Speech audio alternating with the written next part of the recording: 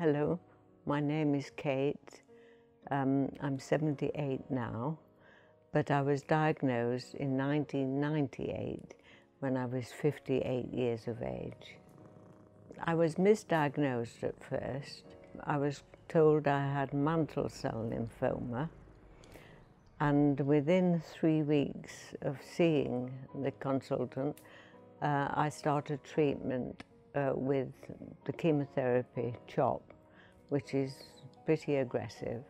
I had 3 months of CHOP, and then a second bone marrow biopsy showed that the bone marrow was still full of malignant cells, and so I asked for a second opinion, and he actually phoned me up at home and told me that I actually had small lymphocytic lymphoma. Because I've had such good care and so much good support and kindness shown to me, that I think I've managed quite well to live with this cancer. Although originally at first, when you first diagnose this, I don't know how it affected anyone else, but I used to look at people walking past and think, oh gosh, how lucky they are because they haven't got cancer. But it's something you deal with, isn't it? I always say it's a bit like a special club with a rather high joining fee, but you really meet good people there. But I did have one experience. After I'd been shown the slide of my bone marrow, where the consultant said it was grossly infiltrated, and the slide was full of purple cells with 1 or 2 yellow ones. I couldn't get that image of that bone marrow out of my head. It just was there all the time. And I went to a cancer help clinic that offered visualization techniques, and because I was very into it shortly after diagnosis, and I saw a lady and she said to me, oh, what does it remind you of, that view of your slide? And straight away it reminded me of a night sky with stars, and that was it. It worked on me like a charm, because I've always loved the night sky and stars, and I thought, well, if that's what's going to kill me, fair enough, really. I'm okay with that. It's not frightening me anymore, and it never did again. Within 2 years, I had chlorambucil, which was a lot easier than CHOP. And then again, 2 years later, I had chlorambucil and rituximab. And then again, 2 years later. And so I felt as if it wasn't worth planning anything, because I was only going to get 2 years gap before I had to start treatment again. But then I had FMD chemotherapy, and that gave me 5 years of remission. Even though it was only a partial, I've never had a complete remission. It's always just been partial. But 5 years allowed me to forget all about SLL, to put it on the back burner and just start enjoying life again.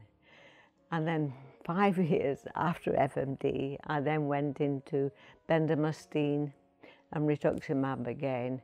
And that, well, it's almost 6 years before last year when I started on ibrutinib and venetoclax with the Clarity trial. As I approach each checkup appointment, I mentally don't feel too stressed, but I find I must be physically, because my blood pressure is very high, whereas normally it's very low. So I guess there is some underlying tension and anxiety, and it's always what the counts are doing. And you take your blood, have your blood taken, and you've got that anxious wait until the results come back. But my husband and I, and he comes every single time I go, we have found a nice little restaurant, and we go and we have lunch and we have wine and we celebrate, whether the counts are good or bad. It's worth celebrating. We've done another appointment and got that over with. But when you find out that you need treatment again, and this is my 6th lot of treatment, so I've found that out quite a few times, it is a bit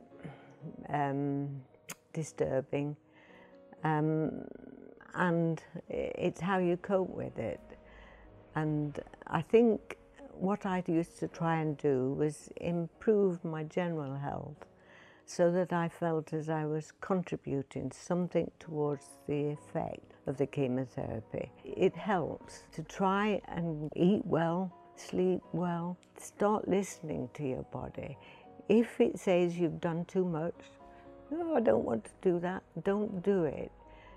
Be more aware of what you can do and what you can't do. And it is difficult, finding out you can't do what you usually could always do, but it's something you do get used to. You lower your expectations a little bit, like I know I'm never going to go skiing or rock climbing, but there again, I've never been that ambitious to do those anyway. I think I've had a great life, and I'm more inclined for quality rather than quantity. And I think these 20 years of living with this blood cancer, it really makes you appreciate every small thing about life. And there are so many good things that I wake up most every morning thinking, great, what's today going to bring? I live with it, I'm not dying with it. And the best thing is to enjoy life. And I just think 20 years, I didn't expect to get 20 years. And they've been good, apart from the odd time when you're not feeling so brilliant with chemotherapy. But that's a small price to pay, it really is.